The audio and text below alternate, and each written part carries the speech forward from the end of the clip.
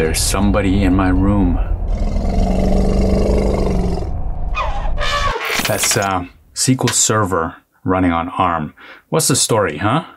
Well, the thing is, Microsoft doesn't seem to make this a priority right now. After all, they do have Azure SQL database, which they want people to use. And people that are going to be running SQL Server locally are most likely going to be also running Windows Server locally. And that's a whole other story, because Windows Server also doesn't run on ARM. Anyway, they've done a really good job with Visual Studio 2022 preview, which runs on ARM and it runs beautifully. You can check out my videos, link to them right below the like button there. However, SQL Server, not yet. But there are other ways, and I will show you one of them today. And no, I will not put an Intel box in the closet and run SQL Server off of that, although you could do something like that. No, today I'm going to show you how to install a different form of SQL Server. Let's not beat around the bush. It's not going to be SQL Server, so if that's what you wanted to see, you're going to get close. You're going to be able to run the database engine, but it's not going to have all the features of SQL Server. I'm going to just tell you what we're going to do right now. We're going to use a Docker image to run a container with Azure SQL Edge, which is going to give you a lot of that SQL Server functionality if you just want a database engine. And we're gonna run Azure Data Studio locally on this box, the Volterra, which is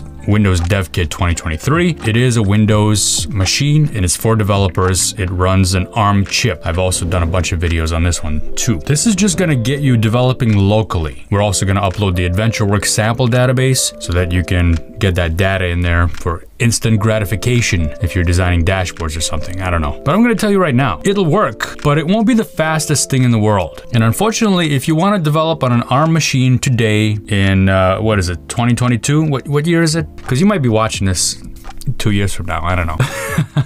Hopefully by that time, Microsoft has released some kind of preview of SQL Server for ARM, hopefully. But if not, then perhaps this will get you going. If you really need to develop locally on SQL Server and do your stuff locally. Also, just in case you want to be adventurous and you want to go try it yourself and install SQL Server, believe me, I've tried it. I've tried it with several versions. I've tried it using Winget. I've also tried it using the UI with the executable downloader that you get from the website. It doesn't work. It looks like it might work, but then it doesn't work. Oh my God, look at all the tabs I have open. Which tab is what? Well, I'll just open new tabs, okay?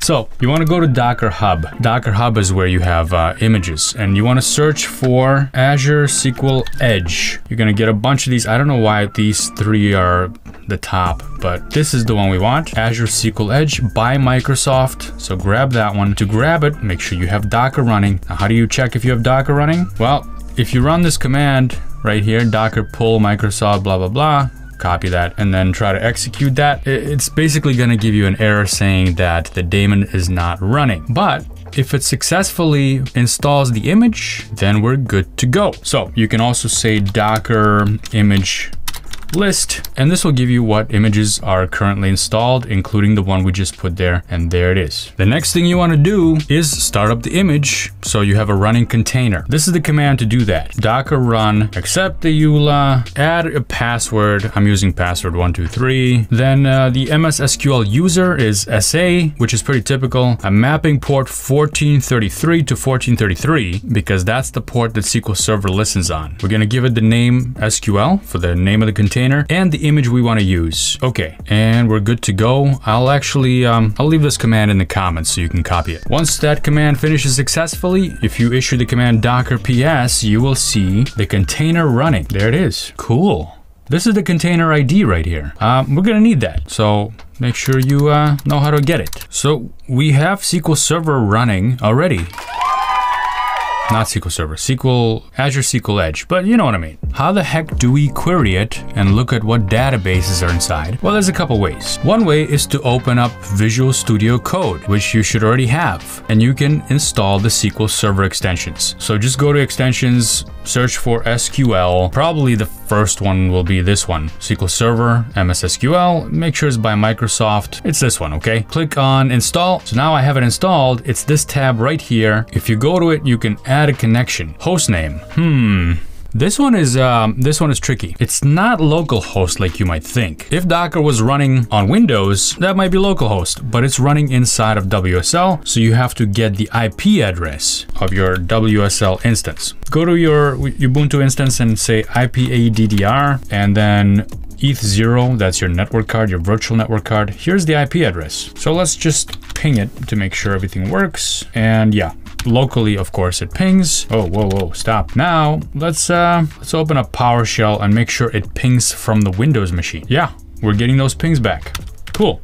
So let's go back to VS Code. And now that we have that SQL Server extension, we can say add connection. And here I'm gonna paste in the IP address for the host. Enter database to connect. That's fine. Let's just use the default SQL login. We're gonna use SQL login, not Windows login. And now the username is that one we passed in when we started the container. So this would be SA, and the password was password 123. Save password, sure. Display name, nah. And guess what, folks? Now we've connected to our database engine and we have a client. This client is Visual Studio Code, and this extension is good if you want to query the database. I already have AdventureWorks and something called MyDB in there. I was playing around, but it doesn't have as many features as SQL Server Management Studio, for example, a tool that would manage SQL Server. That's why it's called SQL Server Management Studio. Anyway, SQL Server Management Studio unfortunately doesn't work. Not unless you have an x64 Windows machine laying around and you can install SQL Server Management Studio on that and then query this one, but then what's the point? There is another tool that you can use though, and it's called Azure Data Studio. All right, you can just go and install that. You know, by the way, you can also get it using winget. So if you're on PowerShell here at the command line, winget, and then let's just do a search. Let's search for SQL. Let's see what's available. Right there. You can just say, copy that package name right there and say winget install, then paste that in. It should install it just fine. I've already installed mine. Let's open it up, Azure Data Studio. Now, this application runs fully using the translation layer, the built-in translation layer that translates this x64 application to ARM. So it's gonna be not as spiffy as you want. If we take a look at Task Manager, you'll see it running under details here, architecture, and there it is, SQL Data Azure Studio. It's an x64 based process, but it runs. So how fast do you really need it to be? Come on, you should be lucky enough that this works.